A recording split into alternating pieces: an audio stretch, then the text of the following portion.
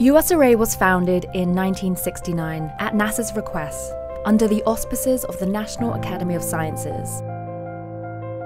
Just prior to the Apollo 11 moon landing and the return of the lunar samples, NASA sought a new partner organization to engage and organize the research community. James Webb, NASA Administrator, wrote to President Frederick Seitz proposing a university association chartered to advance space science and technology. The result? The formation of USRA.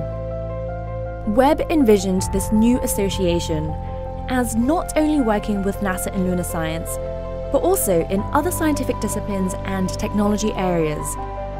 As the civilian space program grew to encompass missions in heliophysics, planetary science, astrophysics, earth science, microgravity science, and other disciplines, as well as technology development, USRA worked alongside NASA.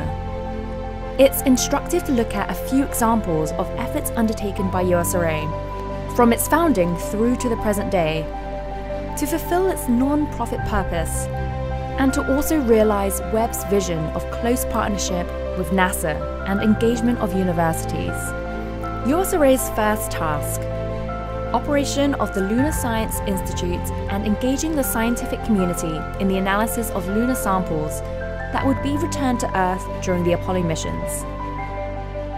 Now called the Lunar and Planetary Institute, the LPI cultivated strong collaboration between NASA and the international research community to help organize a new research discipline, lunar and planetary science.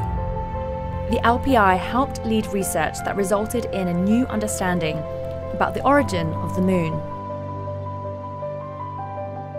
Today, the LPI, located in USRA's facility near NASA's Johnson Space Center, continues the important job of organizing community activities to support NASA's exploration of our solar system with a specialized scientific and administrative staff.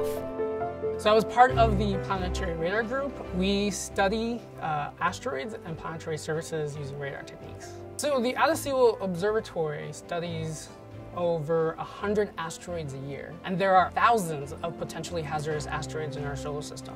So we are trying to catalog them and characterize all of them. So with every new asteroid we study, we're literally adding new information to our books.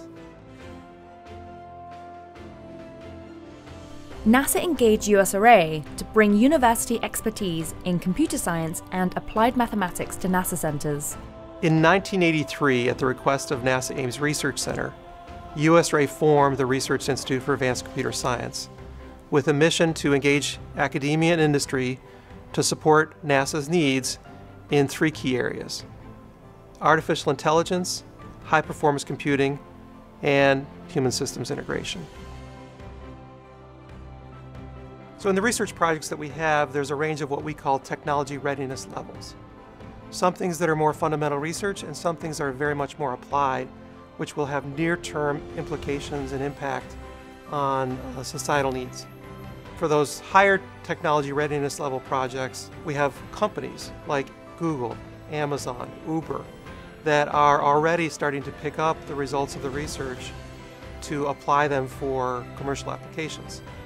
Other pieces of our research are very fundamental, where we're working with the university community on the next generation of breakthrough ideas that in 10 or 20 years will have impacts like the things that we've been working on for the last 10 or 20 years. AI, the way it's done today and the way it's understood today, relies completely on data.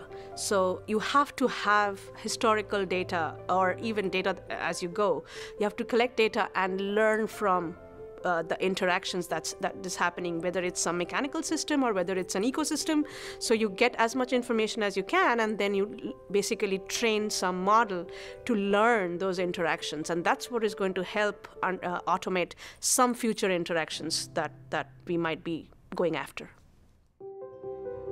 Flying up to 45,000 feet, the Stratospheric Observatory for Infrared Astronomy, SOFIA, is an international collaboration between the United States and Germany and is used by researchers at universities and institutions around the world. USRA, in collaboration with NASA and the German SOFIA Institute, manages SOFIA's science mission.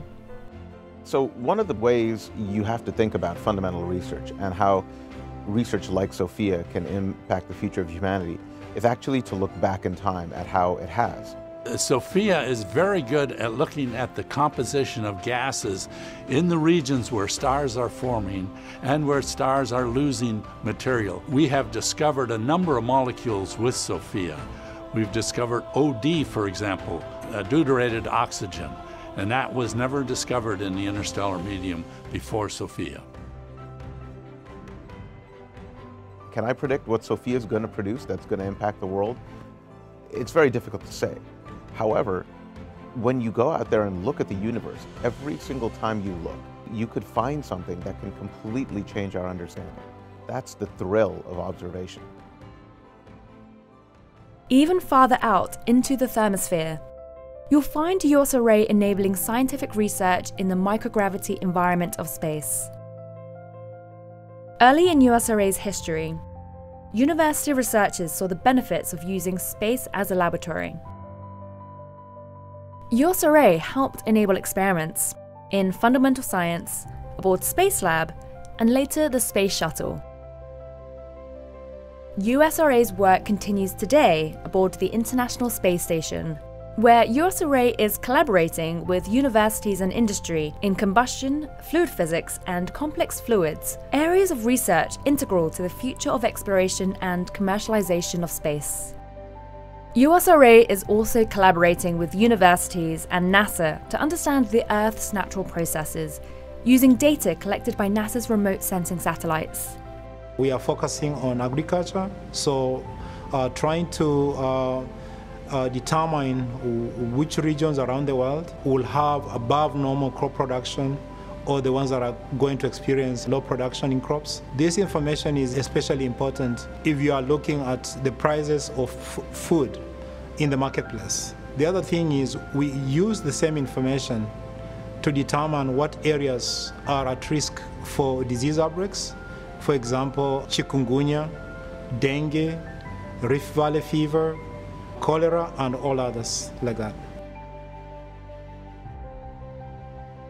I currently work on two projects. One of them is development of the new mission called PACE, which is going to be a mission that is going to be seeing the ocean in an unprecedented way, helping us understand the diversity of the plant life in the ocean.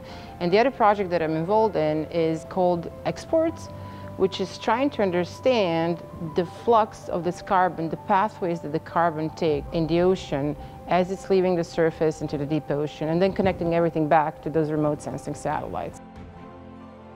The keys to USRA's success have remained unchanged throughout its 50-year history, close partnership with NASA and other agencies it serves, remaining true to its non-profit charter, and enabling Webb's vision of university engagement.